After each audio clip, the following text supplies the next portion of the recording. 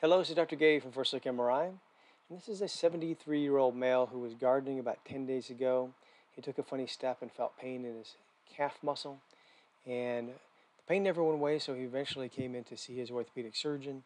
And they ordered an MRI of the knee and wanted to also visualize that calf to see how bad the calf muscle tear was. And on the MRI scan here, we see the knee joint on the coronal view here. Doesn't look too bad. Here's the lateral side, medial side. There's no bone injury, no ligament rupture, no meniscus tear. And the calf muscle that was injured was down here. This is the medial gastrocnemius muscle belly. Here's the lateral muscle. If we go to the central part, we see the knee. We go backwards, we see the fibula, which is lateral. Again, that muscle next to it, the lateral gastroc. So the medial gastrocnemius muscle is swollen, edema around it. You can also see these veins. These are the veins, the gastrocnemius veins, and they drain into the popliteal vein right here.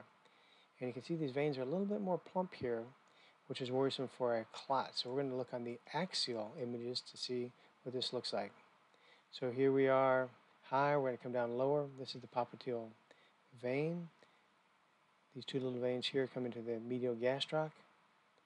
And as we come down here, we see the veins become too large, much more plump than they should be. This is a normal size here, and again this one's much larger, 4 times larger, so this looks like a thrombosis or a clot within the medial gastrocnemius vein and a lot of edema around it. The blood needs to drain from the muscle into the vein here, and when it's clotted, the muscle becomes swollen and edematous from the venous pressure. So this looks like a venous thrombosis.